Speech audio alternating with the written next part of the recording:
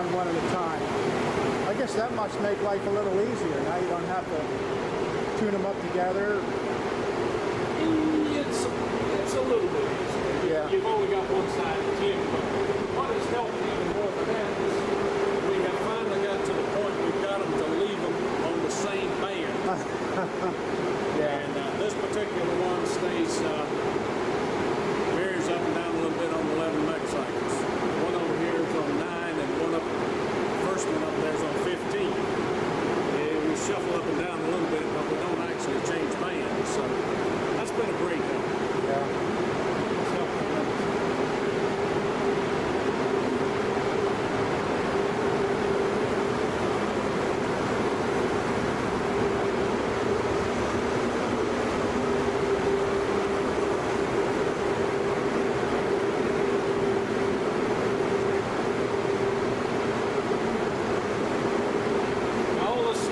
Retrofit these are diodes for your bias supplies. They were in the past. This was mercury vapor tubes too. They still got filament transformers and stuff. The arrangements for the filament transformer. Must have been really pretty seeing those things flicker.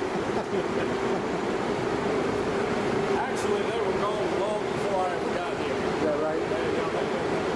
It's been changed to diodes for years.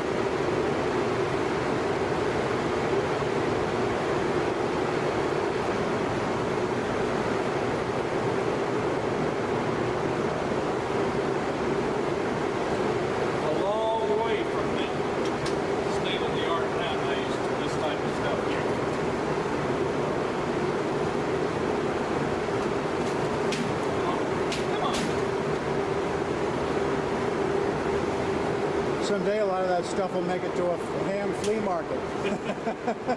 Probably so. Somebody will sell one little piece of that for $50 or something.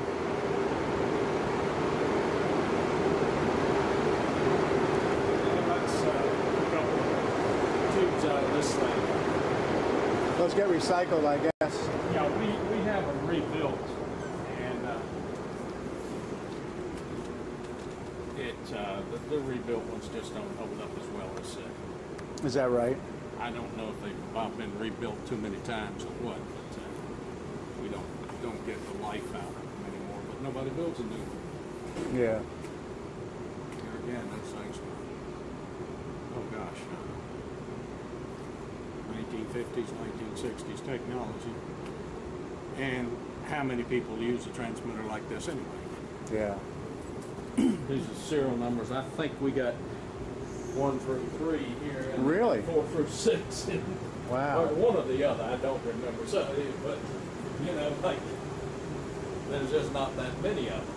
And what is this stage here? This is okay.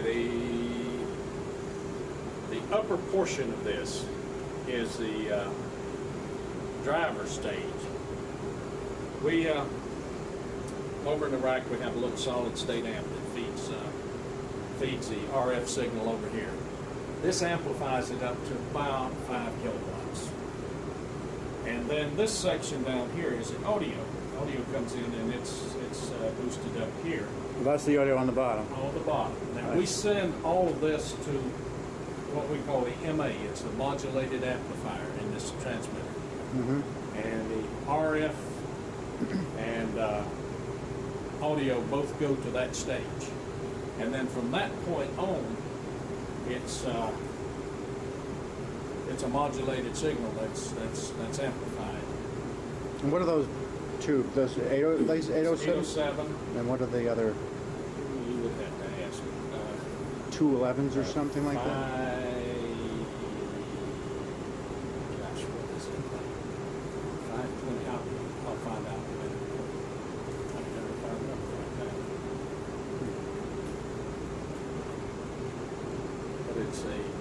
heavy-duty audio. They don't all stay with you. Yeah.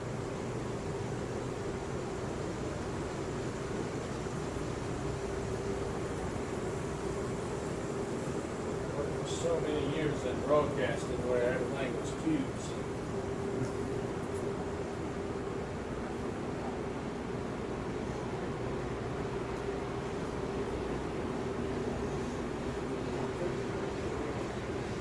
Oh, this one's burning. This one's lit up. This one's on the air.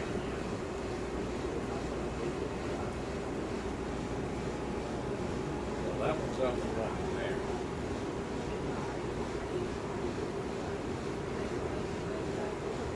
The warm glow of your friendly heat.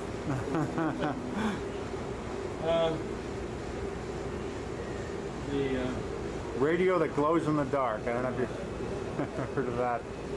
This in this stage here, there's a 807 and a 4400, and then that feeds this pair of 4 1000s. So I guess it's probably about a 3,000 watt output or something in that range. We don't run it anywhere near that.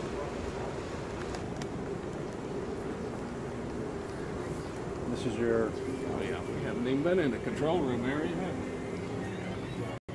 Oh, let's see here. Did we have the? I don't know what. I don't remember what we did have. I don't remember what these were. I have pictures of them, but I don't remember. Just trying to see if you actually had all of that here. Don't see it. Anyway, these are frequency synthesizers that we use to. This is where this thing starts out.